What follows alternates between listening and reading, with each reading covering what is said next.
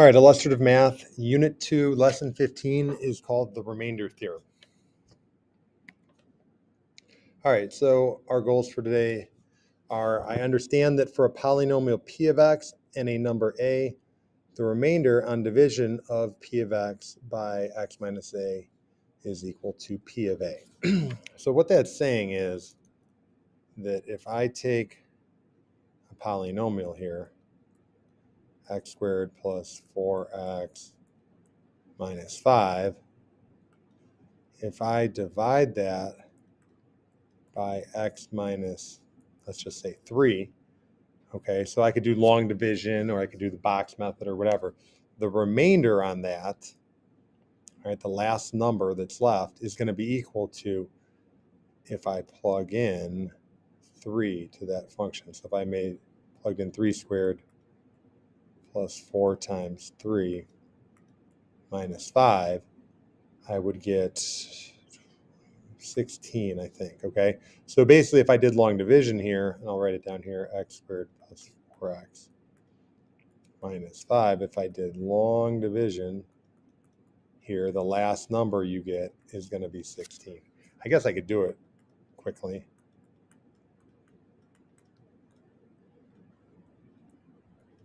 And these cancel, and this becomes a plus 7x. Bring down the negative 5, I get plus 7. X times 7 times x is 7x. This will be negative 21. Subtract. These cancel. So this is negative 5 plus 21, which gives me 16 as my remainder. Okay?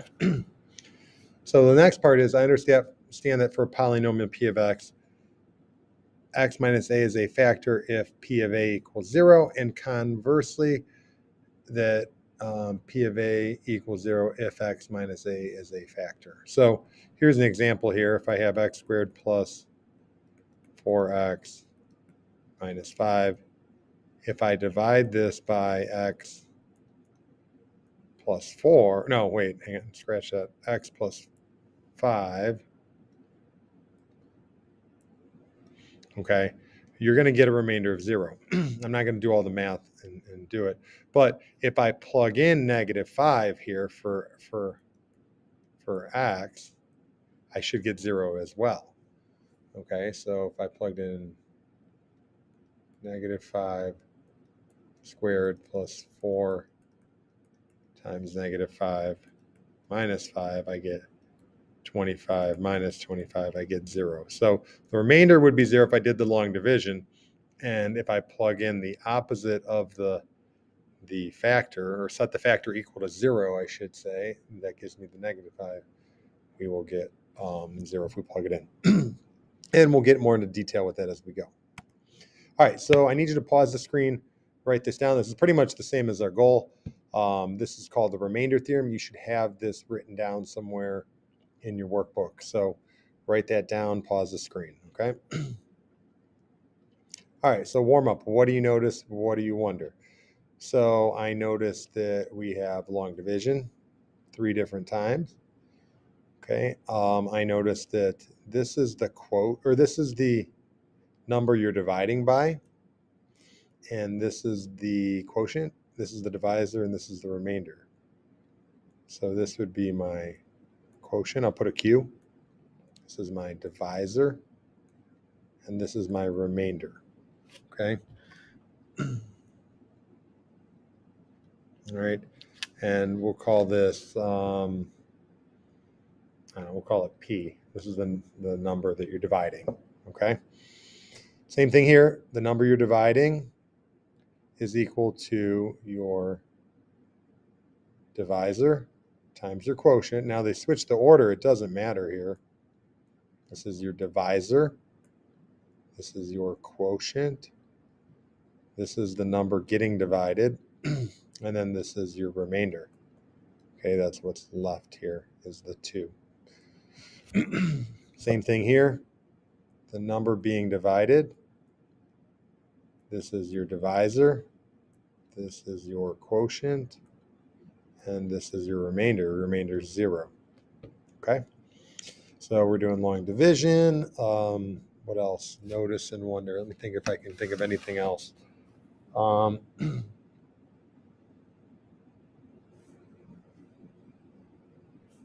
let's say here, not all numbers divide evenly into 330. 10 does, 5 does, 4 does not. 10 is a factor of 330. 5 is a factor of 330 because we have a remainder of 0. All right, so next one. Consider the polynomial function f of x equals x to the fourth minus ux cubed plus 24x squared minus 32x plus 16, where u is an unknown real number. If x minus 2 is a factor, what is the value of u? Explain how you know. So here's the thing. From the remainder theorem, if x minus 2 is a factor, then f of positive 2 will equal 0. So here's what I'm doing. I'm going to use that info here to solve this question. So I'm going to plug in 2 for x.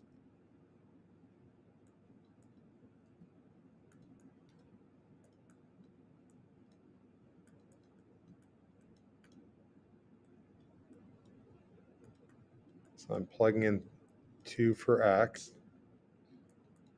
and I'm setting it equal to 16 because f of 2, that means I plug 2 in for x, it equals 0. So now I can find u, which kind of a lot here. I'm going to just highlight it. That's what I'm looking for, that variable. So I got to do a little algebra, little arithmetic here. So 2 to the fourth is 16. This is going to be minus 8u plus, let's see here, what's that, 96, I think.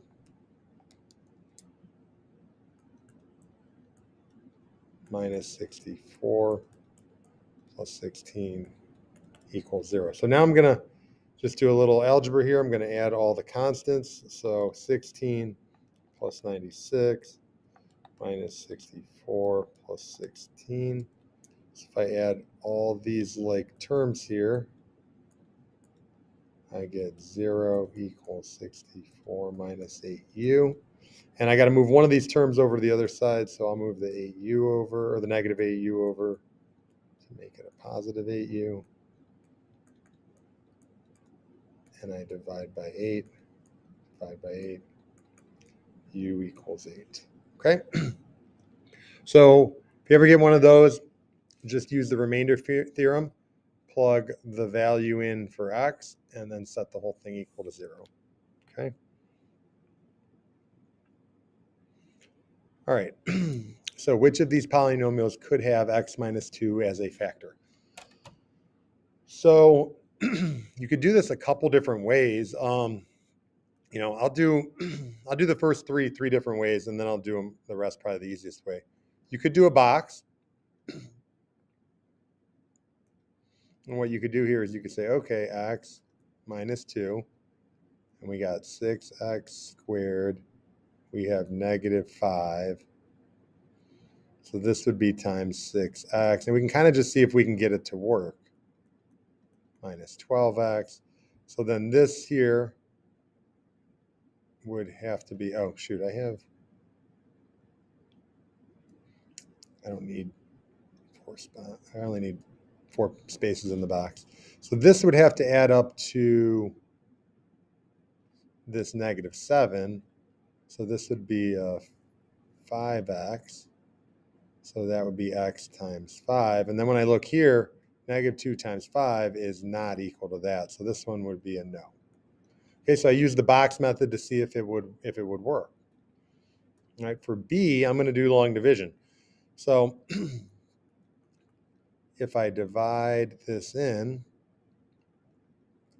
3x squared plus 15x minus 42, I get this times 3x. X times 3x gives me 3x squared. Now I distribute. So I get 3x squared minus 6x. And then I subtract. Those cancel. This becomes plus, so I get 21x minus 42, and then I do it again. So x times 21, then I multiply, and then I subtract. So these cancel. This gives me, so that's plus 42, so this gives me a remainder of 0.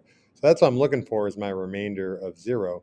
This one would be a yes. And really, what is it? It's x minus 2 times 3x plus 21, okay?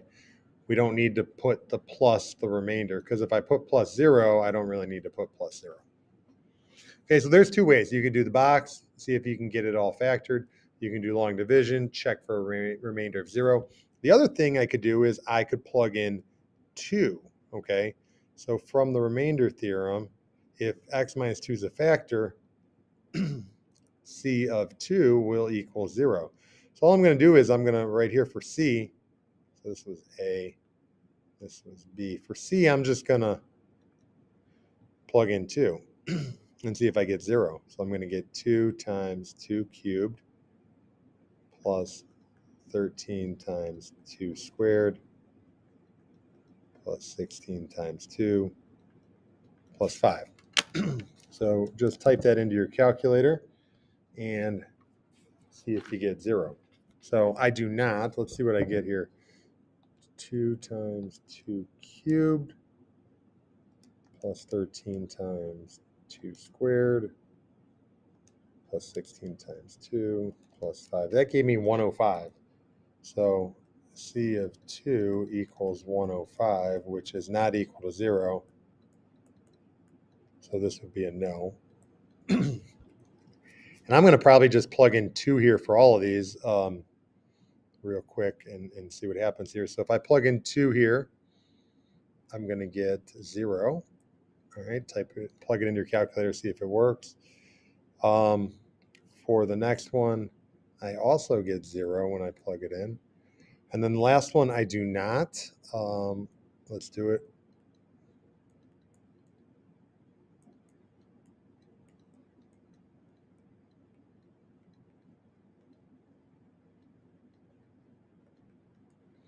All right, so this is for F. So I go ahead, let's see what we get.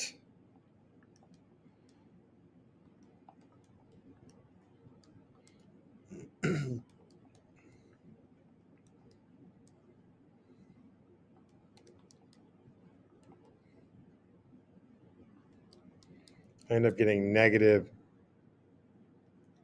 324, so F of 2. So again, why did I plug in 2? Because x minus 2 is a factor. I need to do the opposite of that. All right, so this part, we already did this. I just wrote this here, copied it so that we have all the polynomials. So number 2, select one of the polynomials that you said doesn't have x minus 2 as a factor. Explain how you know. So I'm gonna pick the third one, c of x. So I don't know why I went back. I have it right here. So, I went back to see which one was not. So your choices are A, C, or F, okay? So I'm going to use C. Say C of x. All right, so explain how you know it's not. So we use the remainder theorem.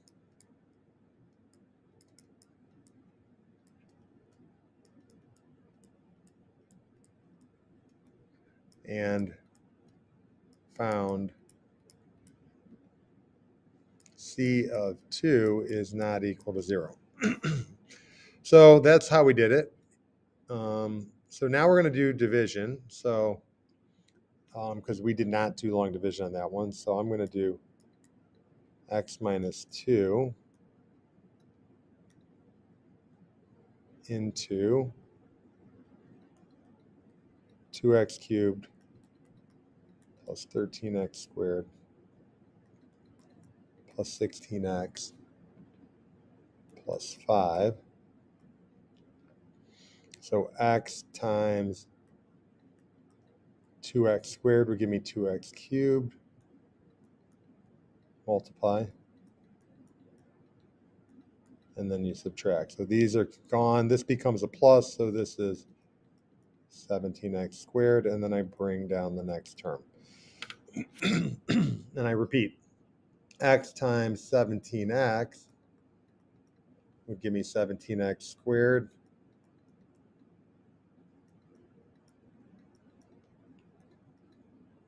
Subtract these, cancel. This becomes a plus 34, so that would give me a 40x bring down the 5. So I'm going to get times 40. X times 40 would give me 40x.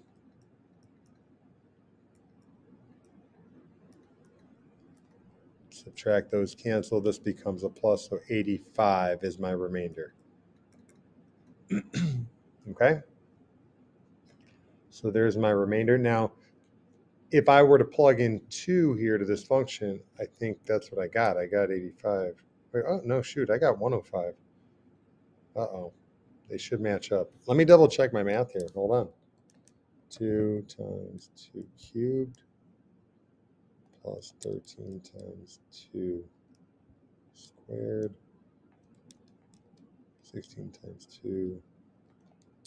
I'm getting 105. Hold on.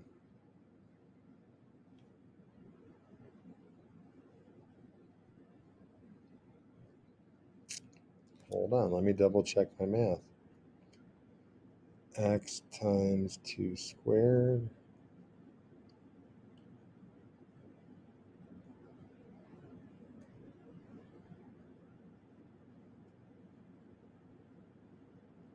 Oh, here's my problem. This should be a 50. So here, I'll write it in blue. That should have been a 50. So there we go. So let me erase this line here.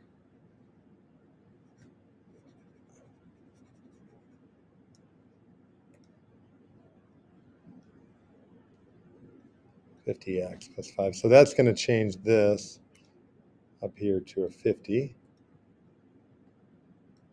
Now I multiply, I get 50x minus 100, and then I subtract. Those are gone. This becomes plus. So I get 105, which was the same thing I got on the other one when I just, right here for this middle one, when I just plugged it in, I got 105. So now they match.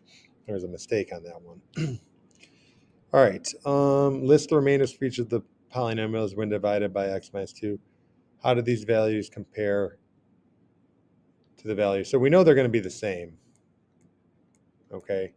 We just kind of showed it. So we did this one. So for c of x, it's 105. Your remainder is 105.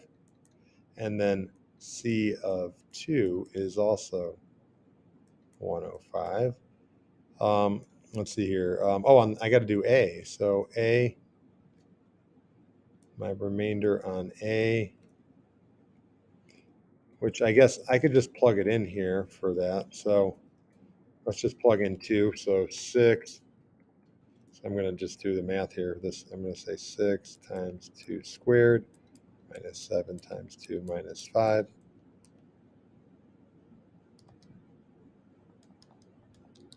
So I get 5. So your remainder would be 5, which is the same as plugging it in. Okay. So that, not C, sorry, that'd be A of 2.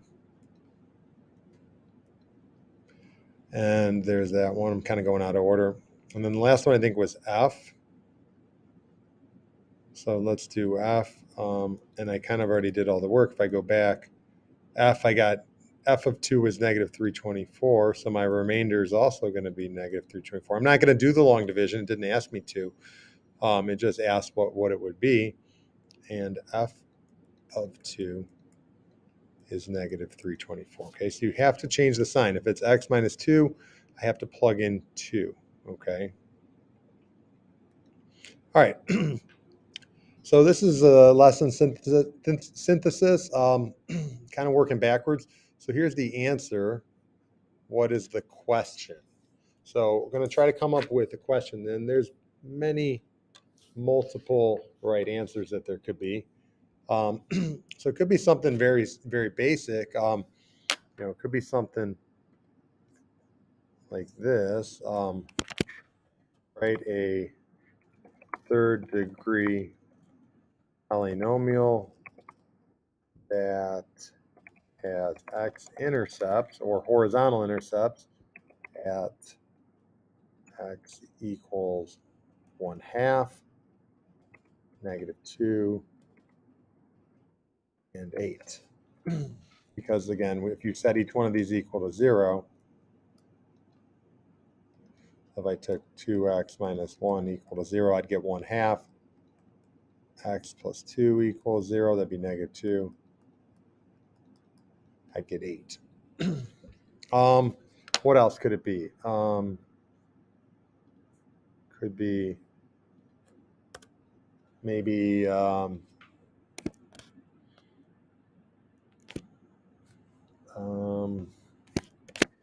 if x plus 2 is a factor of a polynomial, and then I guess to find the polynomial, I would have to multiply all this out. Okay, so if I were to multiply that out, I would do 2x minus 1, x plus 2, x minus 8. I'd probably make a box for these two first, and that would give me x squared minus 4. And then I'd make a box here, and I think I'm going to get 2x cubed minus x squared minus 8x plus 4. So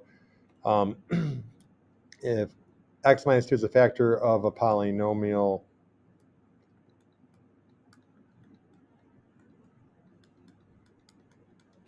so I'd be like trying to find it with linear factors. So I would say write the polynomial as a product of linear factors.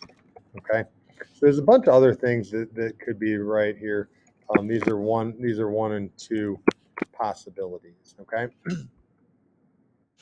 right, so I understand the remainder theorem and why it's true. So, the key here is if x minus 9 is a factor of polynomial p of x, then p of 9 equals 0. Okay. And if it was x plus 9, it'd be p of negative 9. Okay.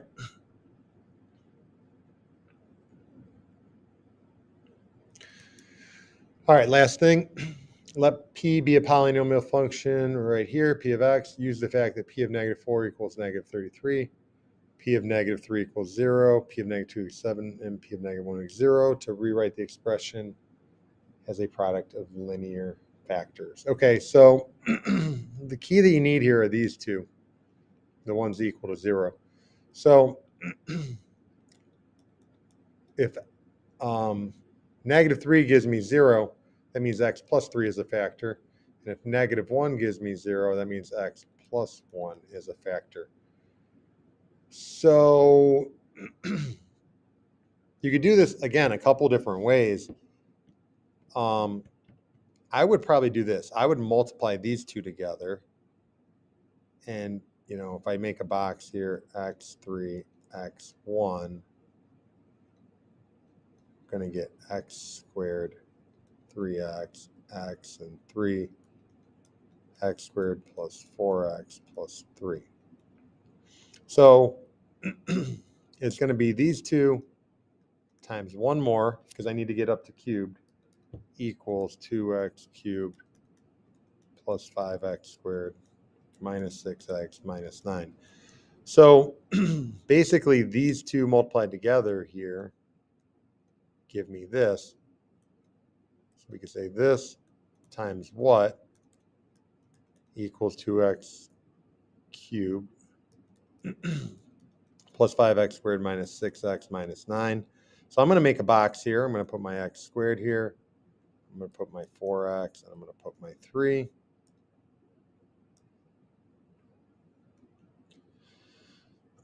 And I'm going to kind of just work backwards here.